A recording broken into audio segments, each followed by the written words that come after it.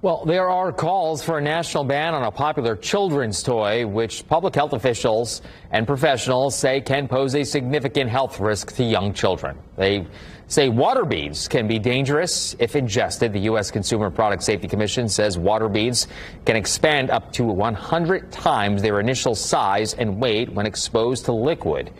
They say if a child swallows them, the beads can lead to vomiting, intestinal blockages, and life-threatening injuries that may require surgery. The agency says since they're made mostly of water, typical X-rays may not actually pick up on them in the body, leading to delayed care.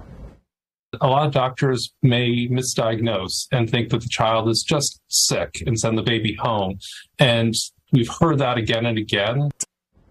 That's scary stuff. Emergency departments treated nearly 8,000 injuries caused by toys between 2016 and 2022, and at least one child has died.